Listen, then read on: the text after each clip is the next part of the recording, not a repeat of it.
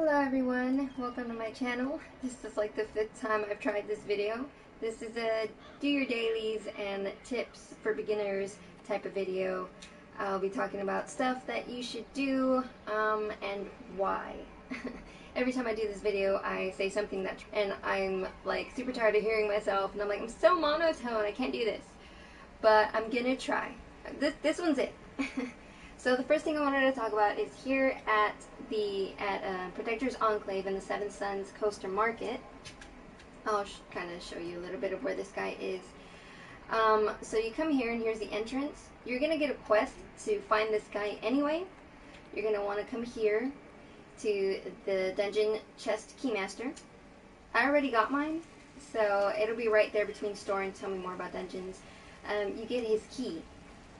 Always get this key because once you do join a guild and go to your stronghold to do your daily quests, the cleric will send you to a specific dungeon, and if you want the reward at the end, you're going to want that key.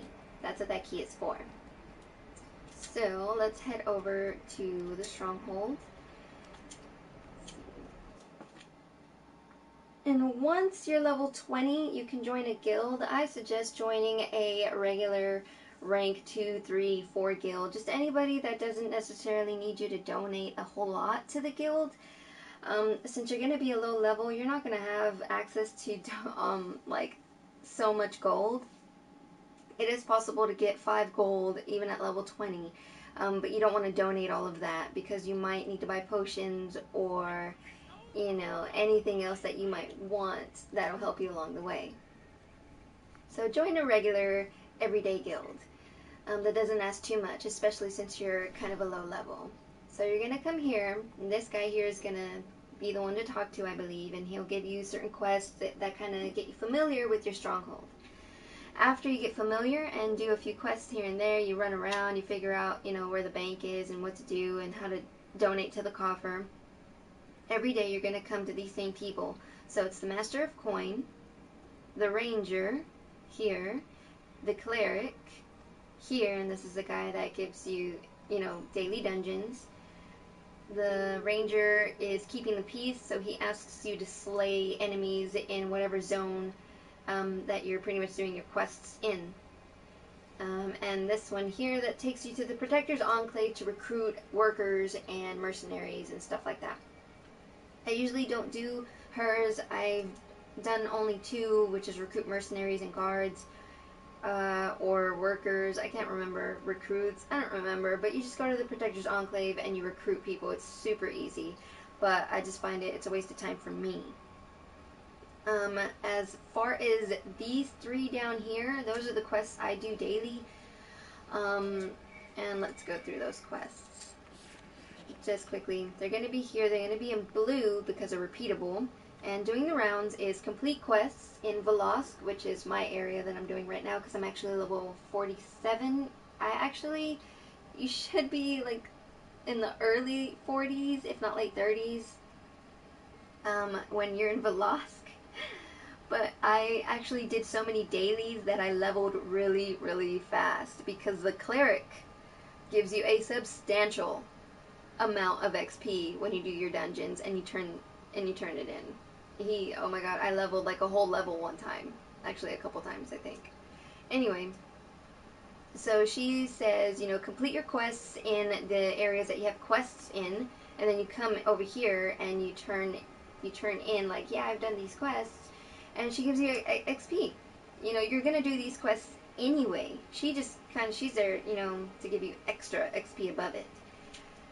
Keeping the peace that you got from the Ranger. Defeat enemies in Velosk, Pirate Skyhold, Ice Spire Peak, and the Chasm. You're gonna kill these enemies anyway to do your quests. So he's giving to do it. I don't know why I went out. So then the Cleric, Stronghold Dungeon Delves. He asked me to complete the dungeon, the Frozen Heart. Well, his is like kind of extra. You don't have to do dungeons, kind of if you don't want to. But I guess that's why he gives you so much XP.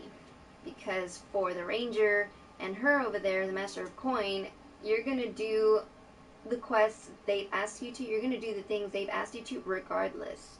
So they don't give you a whole lot, but the Cleric here does, since you don't have to do your dungeons daily. But that's really cool. So when you do those things, they give you certain items that you donate to the coffers. And this will be your bank if you want to save certain things that you know you're not going to use. You don't get a whole lot of space, but I'm trying to save these till I'm level 70 to, you know, gain stuff. I don't even know exactly what they do. I'm just saving them. This is your coffer. This is where you're going to donate. If you have an alliance, you're going to have, where it says empty, you're going to have more guilds. If it's a big guild with a strong alliance with other guilds, they're going to be listed here. I guess we don't. I'm in the guild Death Dealers for now. I guess we have an alliance with Neverwinter's Rasher or whatever. So donate to whichever, but I suggest donating to your guild first. So I don't really have anything to donate. If I want to donate gems, I'm pretty sure I might have picked up something I don't want. Whatever. I'll just donate these two things. So you are donating training runestones, rank 3 times 2, because I'm donating 2. So, and then you get stuff. You get guild marks. And once you've donated them, you can't get them back. And there it is. And right out there, I get guild marks. I have 758. So whenever you get stuff to donate, donate it. If you don't want it, donate it. If you feel you have too much gold that you don't know what to do with it, donate stuff to the guild, get guild marks. You get a maximum of, I think, 30,000 guild marks, which is pretty cool. And you just do that and do that. The next thing I wanted to talk about was, if you notice at the top right hand side corner of the screen, there's a countdown. It's at 10, 28, 27, 26. Well, that countdown signifies invoking your god, which you're going to come here and you'll get a quest. And it'll show you what to do, and it'll be in the Protectors Enclave, and you go talk to some girl, to some NPC chick, and she tells you what to do. So you're going to do that, and it'll give you a countdown every time as to when you'll be able to invoke again. So I'm playing on a PS4, so I'm just going to hit L1, and if you notice at the bottom things change, and you also have a countdown there. It's the same countdown on the right square, so well, anyways. So L1, you hit right on the D-pad, and it'll take you here. If I was ready to invoke, you'd see something different, but I still got 9 minutes remaining. So the next time I invoke, this is what I'm going to get. Since I've already done it 3 times before, this will be my 4th time doing it. I'm going to get XP, and it'll tell you how much XP, and then I'm going to get bonus rough astral diamonds, a celestial bag of refinement, bonus XP points, and invocation blessing. Using this icon will bestow the blessings of your god upon you for the next 15 minutes. I use that when I'm doing, when I'm kind of soloing stuff and I'm ready to hit a boss, like you're doing a quest dungeon where you know you're by yourself and all you have is your companion and you're about to slay some stuff. Use it. I have 39. I mean, if you keep doing this every time, you get one every single time. So it's not like you're going to really run out, especially if you do this every day. As for, let's see what else. Now, it gives you XP, that's cool. You can even level up if you're close enough. If, you know, it warrants it, you can level up at these spots every time you invoke. Since you're getting XP, it helps you level up. Duh. Well, anyways, these rough astral diamonds, keep getting them, what is it? Keep getting them? What am I trying to say? The point is, because when you go down here to your companions under your character, I have the Wayward Wizard and the Maiden and this guy. I don't know who he is, and I named them the stupidest things, like Sir Beeford, Cornelius III. I don't know why, don't ask me. But down here, where your companion is, when you first get them, you'll get a quest, and it'll tell you, go here, talk to this guy, read everything, that way you know what to do. And then once you pretty much, they'll be in your inventory, and you kind of have to like equip them in a way, and then you'll go here under character and companions, and at the bottom you'll see, you know, dismiss. Well, if I dismiss her, I hit square and I can summon her again. If you hit triangle, companion options, you'll see training. Training you will have to do every few minutes. That's why I got 3. So if I have 1 in training, I can summon another one to help me out, or if I have 2 in training, I have another one to help me out. They've all reached level 20, so I have to upgrade them all, and I don't have the astral diamonds. This is kind of a thing I've run into with both characters that I've played with. So you get a choice to upgrade their quality. Hold on. Upgrade quality.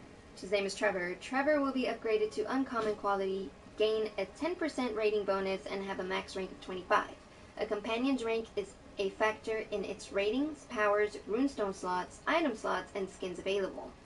So if I wanted to, I can't, but you need 50,000 every time to level them up to 25. I have 38. So how can I get more? Well, if you want to know how to get more, you're going to go to inventory, you're going to go to riches, and you're going to go down. So astral diamonds. Gain astral diamonds by purchasing oh my god, okay. Gain astral diamonds by purchasing them from the astral diamond and Zen exchange, or by refining rough astral diamonds.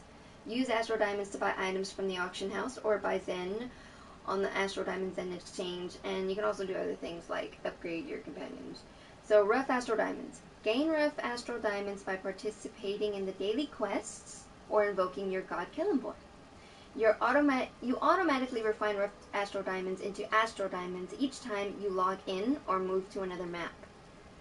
Right now I don't have any, because I guess I did that yesterday. I had 33, just above 33,000 astral diamonds, and I had a bunch of rough astral diamonds. So once I logged in today or logged out yesterday, I don't know, they changed and now I have more. So it does it automatically, you don't have to do a thing. Ardent coins and celestial coins, you get those by invoking. Gain ardent coins by invoking your god Killenborn. That's the god I chose, you know, same thing. Celestial, gain celestial coin the first time you invoke Killenborn and on any given day. So what do you do with these coins? You go here to the store, you go to the Vault of Piety,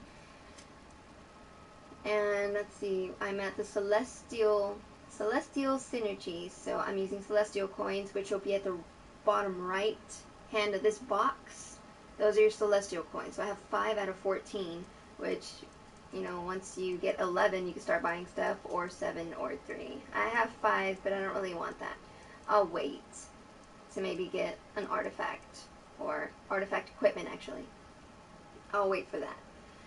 Let's see, L1, Ardent Favor, which are going to be at the bottom left hand corner of this box. I only have 2 because I got confused. I thought these were the ones that, you know, maxed out at 14, and I bought a bunch of Elixir of Coralon's Blood, which I can't use until I'm level 50 and I'm level 47. So I was a little upset. I was upset because I want the Angel of Protection. I hear this guy's really good. I've seen him a couple times and I really want that guy. But you only get like 1 a day, so it's going to take a while for 360. I mean, if you play every day, you get 1 in a year. Yeah. So at least log in every day and go to an altar. They're everywhere. They're easy to find. Invoke the gods, and there you go. You can log out and go about your day if you're not planning on playing. So that's a tip. So we talked about keys, we talked about doing your dailies in Stronghold, talked about the altar, upgrading your companions. That's about it as far as I can remember. I hope this helped. If it did, hit that like button. It helps other people searching for these type of videos to find a little faster. If you haven't already, hit that subscribe button. I'm going to try and make this a Neverwinter channel with, I do a lot of Snapchat stuff and maybe a review one day. I don't know what I'm going to do. This is just like it's not a one thing only YouTube channel. But if you like it, if you're cool with it, subscribe. If not, at least if you learned something, if you're able to take something from this video, hit the like button for me. It helps me out. And hopefully I will see you guys again. Thanks for watching.